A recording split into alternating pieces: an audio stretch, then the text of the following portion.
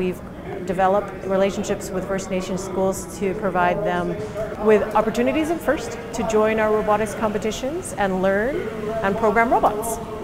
The students who've been with the program for a few years are really they're developing on a lot of different levels. A lot of our kids are really quite shy and reserved, and being able to develop our own little robotics community has developed some really interesting friendships, both in our school and branching out and meeting some of the other teams. They're starting to come out of their shells a little bit more. The second year kind of got a little bit more better.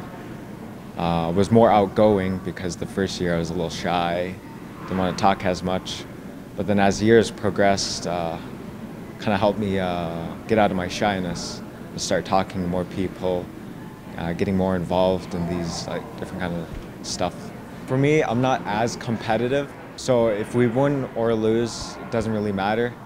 At least I got to be in the game and do as good as I can, and this actually gives me some skill sets for when I go out of high school. Our school's very remote. Our kids live fairly isolated lives in terms of their exposure to what's actually going on in the world. So having this robotics program and the automation, the computer generation, the programming really helps kind of expose them to what's actually going on in the world economy, and put them in a position to move forward with the world. You know, a lot of the things that they're going to do in the future probably don't exist yet, and but we're trying to get them positioned so that when all of that is created, they'll be a part of it.